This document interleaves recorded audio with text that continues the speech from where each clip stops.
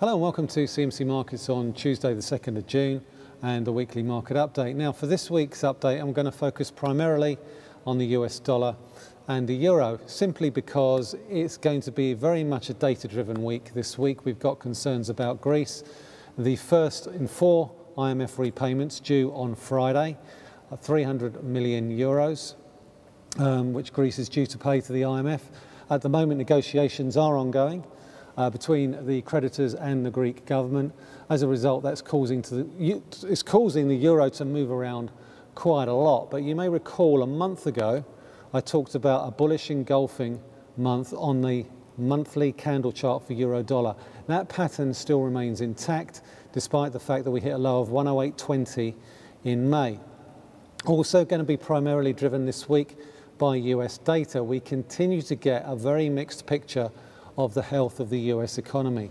Case in point, Chicago PMI last Friday contracted for the 3rd month in the last 4. And it didn't just contract slightly, it contracted quite significantly at a level of around about 46. Yet, the ISM manufacturing data painted a completely divergent picture. It was very positive. Personal spending, though, is weak. Inflation remains weak. So this is very much a dollar and a euro story. So in that context, I think non-farm payrolls on Friday, and if you want to listen into that webinar on Friday, you just sign up along here. We'll be covering it live. Non-farm payrolls on Friday is going to be very, very important in the context of market perceptions about what the Fed is going to do next with respect to interest rates. At the moment, I think the consensus view is we may get a move later this year, certainly in the back part of this year. Certainly Janet Yellen has indicated that's when she wants to raise rates, but as with everything, it's all data dependent. So we're going to look at the dollar index, we're going to have a quick look at euro dollar just to reconfirm what I showed you a month ago at the beginning of May, and also look at a significant breakout in EURCAD, which I think gives an indication that potentially we could well have seen the base in the euro. So we're going to make a start with the dollar index June contract. And I've done some Fibonacci retracements on this 4-hour chart from the highs that we saw in April to the lows that we saw in May. Now we retraced 61.8% of that particular down move, but it does appear to be from the 4-hour chart that we've potentially hit a bit of a double top in the dollar index, and we've started to break lower. Now that break lower I think also coincides with around about the 110 area in euro dollar. We've broken above that, we've broken significantly above that, and we could well be heralding up for a bit of a return back towards the 114.85 highs that we saw in the middle of May.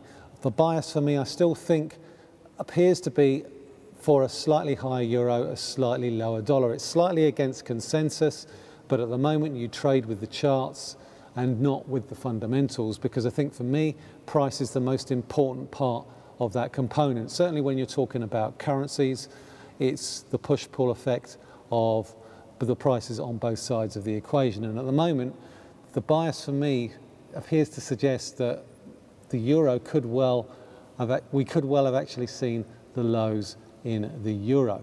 So let's just remind ourselves of that euro dollar chart that I showed you a month ago with this monthly chart, and I've circled the pattern in question. It's the bullish engulfing, and as you can see we did see a significant down move in May, but we've got nowhere near the lows that we saw at the beginning or the middle at the beginning of this year. So 104.65 still remains a very long way away, and as such, while we remain above the close and the open of the longest 2 candles there, then the bias for me still remains towards further euro gains back towards the highs that we saw in May. Another factor feeding in to my positive euro narrative is the crosses. If we look at the crosses, if you look at euro yen, if you look at euro Aussie, and if you look at euro Canada, and it's euro Canada in particular that I want to focus on here. If we look at this daily candle chart, I've drawn the head and shoulders reversal in, inverse head and shoulders.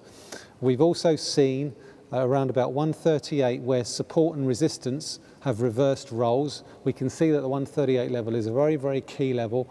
We've broken above it, which would appear to suggest that if we project that move from the lows at around about 130.5 through the 138 breakout point, then we could well see over the course of the next few months a 700-point move higher.